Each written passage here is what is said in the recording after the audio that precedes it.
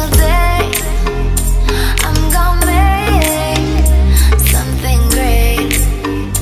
That's my way. Every single day I'm gonna make something great. That's my way.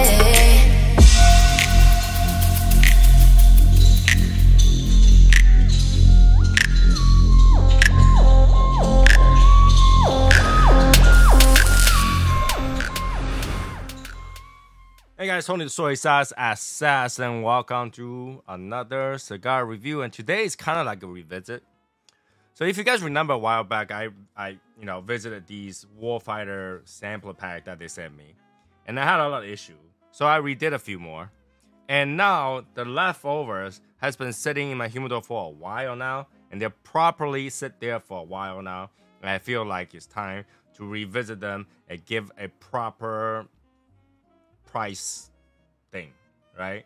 So I got here a Warfighter 5.56 mm field, and it's a Connecticut shade cigar. It's the name. One thing I don't get is the name. Unless you're like a war guy, unless you're like a gun guy, you're not gonna understand this. I don't like this name. Like I can't figure it out. I can't remember it. So the wrapper is Connecticut shade from Honduras. The binder is Nicaraguan Habano, and the filler is Nicaraguan and Colombia. Okay, and the size is 6x52, and the MSRP at $10. $10. So it's not too bad, right? So let's see if we can get to $10. So as I feel like if nothing goes wrong, it's $10. Cutter.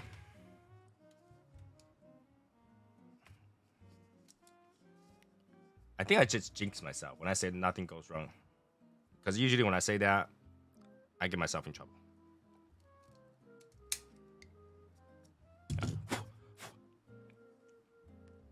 Yep, I know I'm gonna get myself in trouble.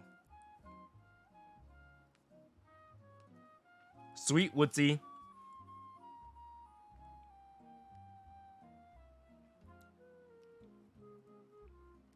A little bit raisiny. And very tight pack.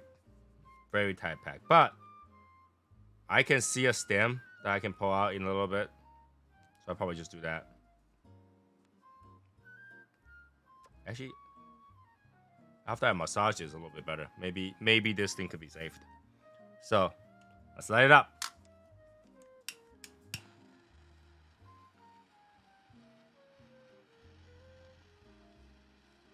I'm hoping, I'm praying. I mean, the person that's making this, I guess, is a bunch of good guys. But, you know, it's not my fault if the cigar doesn't come out good, right? I mean, issue, like, if it's a quality issue, it's still not the person who came out with the cigar's fault, because it really has to do with the factory. So, but I don't want to get in the bad side.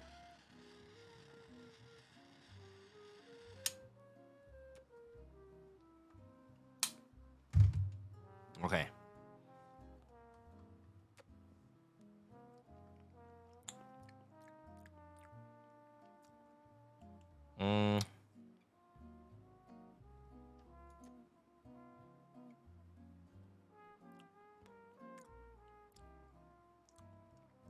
A little bit of pepper. A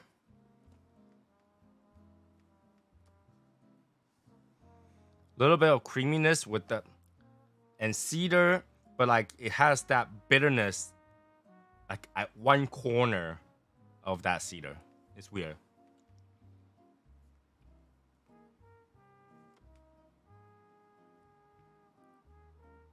Yeah, and that bitterness kind of has a little bit of sourness to it.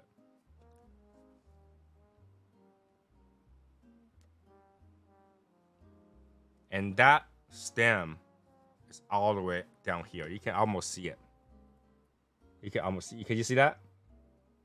Right here, that stem goes down all the way. So, but you know, it's not a bad looking cigar. I just can't get it. I just don't understand it. So, you know, for the people who understands it, who owns guns, it's gotta be good.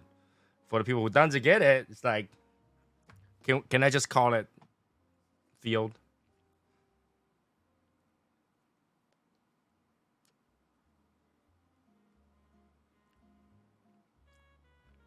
It's tried to be sweet, but that sourness kind of kicks in a little bit. Yeah, you can definitely see this. You can definitely see that. Guess where the stem is? Right? It's all the way around, yeah. So, yeah, it should be okay. It's on the side.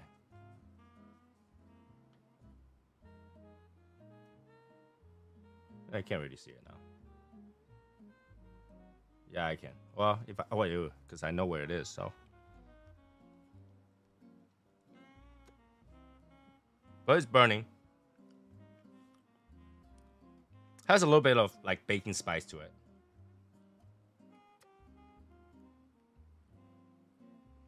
It's trying to become sweet. It's trying very hard to become sweet. It's cedary, it's creamy, has a little bit of pepper. It's almost leathery too.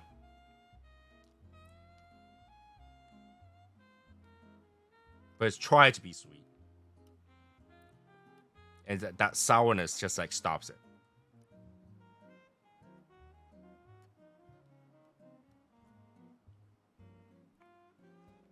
I don't know where this is trying to go, you know. It's a Connecticut shade, but I don't know where it's trying to go. Anyways, I will smoke 1/3, battle with this Warfighter, and I'll be right back. Okay, so I smoked through 1/3 with some issue. As you can see, again, I pull a stem out of right here. You see that? And that stem was this long. And that was longer than a cigar. So at one point, this was folded. I broke it, but this was kind of folded. So it has no draw. But once I pull it out, the draw is good. So you get a little bit of cedar, almost like a little bit of fruitiness. Some sort of like pear or something like that, fruitiness. And then you get cedar. And then you get like a little bit of sweetness and a little bit of creaminess. And that's what's going on with the first third. And I keep smoking it because, like, you know, I was talking and then, you know, and become a muscle memory here and there. And now that this draw is actually not bad. But again, the problem still, you know, obviously, right here is where I put it out. Where did it go? Yep, right here. Right here. That's where I pulled the thing out. Right here. And yeah, I mean, once you get the stem out, it was good. I mean, that kind of falls back to the first batch. Issue was stem. Like I said, I can't blame them. It has really to do with the manufacturer. They just pack everything together without really doing that QA and make sure it's draw. Something like that. So, I don't know. Now it's smokable. I'm smoking it. It's, at this point, I can see $8. I can see $8. If there's no issue with that, it will happen $10 right now. But I can see $8. So I'm gonna continue to smoke it. Second half, I only have a little bit left for second half, and then we'll go back and review the rest because I'm kind of dumbfounded. I don't want to talk shit about them because they went through the trouble and sent me another pack. But if the pack still have the same issue, like what am I supposed to say? You know what I'm saying? Like, cigar tastes okay, but I don't want to go through the same issue all over, right? You can keep replacing the cigar, but it's not the way that you want your customer to see your cigars. Like every time before you smoke a cigar, pull the stem out. It's almost like a grenade. You know, you have to get the safety out first before you start. That's what it feels like. So, yeah, I'm gonna have a little trouble with this, but you know, I'll continue to smoke it, and we'll see where that goes. Okay, so I will say this is 2/3. You know, it kind of tastes the same. It also have that, I don't know. I describe it as paper box taste. Tastes like a tobacco and cross between tobacco and paper box. I'm not, you know, I can't really blame that because it's a Connecticut, and you're not supposed to expect too much from Connecticut. So, but still tastes like an $8 cigar, if not less. I'm trying to remove this band right now. It's not listening.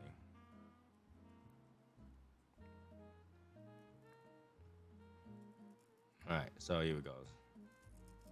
Almost. Kind of.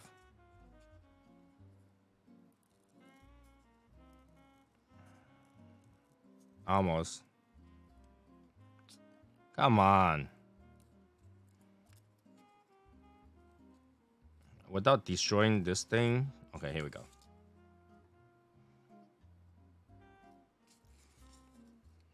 That's the band. See? It's 5.56 mm. Like for those people who play with guns and stuff like that, they will understand it. For people like me, we're not gonna be able to tell. So, you know, and then it doesn't have the name feel on it, so I can't tell what that really is. And there's two kinds. I think there's garrison and field. So for average consumer, it actually made it harder for us to identify what that is. And especially go into a shop, try to get cigars. So I don't know why they do that. But, you know, I know they want to have a theme. They want to have it going. So, yeah, you know, it's a personal choice. The logo. It's kind of cool. Gets the point across. They did send me last time some patches. So, you know, the way they designed their logo is easy to make patches, which is nice. So, that's kind of cool. They thought about that. For example, we didn't thought about our logo before we make it because it's super hard to make anything with it. So they're smart. Anyway, so we have last stir left. Hopefully that goes away. It still have that bitterness to it. Some people might like it, some people won't. But it's a Connecticut. What can you ask? So, usually for Honduras tobacco cigar, you want to look for that really sweet cedar. I'm not really tasting it from this thing, if any. It has cedar, but there's more bitter than sweet. So I'm not sure where this tried to go. You know, it's just one of those cigars that want to be something, but it didn't get there. Yeah, you know, $8 is about where I can give this cigar. I'm pretty sure you can get to $8 too by purchasing a box or something like that. But a single usually is a little bit more expensive. $10. I don't really see it in the cigar right now. So let me finish the last stir. I'll be back. All right. So it blew up. It lasted a little bit. It just exploded, you know, which I'm not too surprised because it was giving me a little bit issue. So yeah, $8. Last stir did taste a little bit better. Last stir has a little bit more flavor. Last stir has a little bit more, I don't know what you call that, fruitiness. But that's pretty much it. Again, I'm not going to expect too much from Connecticut because that's what really is. It's like light, not much going on cigar. And this light, not much going on cigar is light, not much going on, which is what you expect. But at the same time, if it's light and nothing going on, would you really pay $10 for that? Right? If you ask yourself, like, hey, I'm going to go buy a cigar that just tastes like almost very close, pretty close to all the other Connecticut that's out there. But all the other Connecticut is between $6 and $8 range. This one's $10. You'll be like, all right, I want to support some military, so that would do it, okay? That makes sense. I was like, okay, because I want to support the military, so I like to pay $1 or $2 more to kind of do that. But then the cigar itself, let's just be strict with just cigar itself, it's an $8 cigar. $8 cigar. And I think that's fair to the cigar price, like, you know, $8 cigar. So you get an $8 cigar and a little bit whatever that I think they do something to like contribute to the military or whatever. That's why they call it warfighter kind of thing. So I think they're like war vets. That's what it is. I think that's what it is. The owner or the people work there were war vets. So, you know, put that in effect, I can see $10. But strictly cigar, $8. Okay. So I think that's fair assessment to this particular cigar. And so yeah, there is way that I can justify 10, but I would like to say this cigar is 8. So you could justify 10 if you're factoring all that behind the reason. But if you're buying a cigar, you probably wouldn't know that, right? If you just go to a shop and just say, I want to get a cigar, that cigar looks good, I'm gonna try that one. You wouldn't think that, you know, whatever the story behind it until after you smoked it, you liked it, you want to look into what's going on with it. If that makes sense. I don't think it's too far apart, to be honest. Like, you know, a lot of time you can find $10 cigar for 8, or you can find $8 cigar for 10. You know, depends on the shop and what thing they're running, what kind of event they're running, that kind of stuff. So, it's doable, it's there, and that will be it for this cigar. Yeah. So that's it for the cigar review. If you like it, like, subscribe, comment, share. If you don't, can convince you. So that I will see you guys in the next cigar review. Make sure to also tune in to our podcast, Shadow Smokers Legion in the Shadow podcast. You can find that in pretty much every single podcast platform. You will be able to find the newest episode on the platforms first. But if you wanted to listen to on YouTube, YouTube will be 1 week late. 1 week late. All right. So, you know, if the radio already have, if the podcast on any platform already have episode 7, YouTube will have episode 6. So now the benefit of YouTube is that you get to comment on it. So if you want to listen and comment on it, you go with the YouTube side. If you want to, you know, listen to it just for the listen, then you listen to the radio side. Now, they are not really time-sensitive sequence.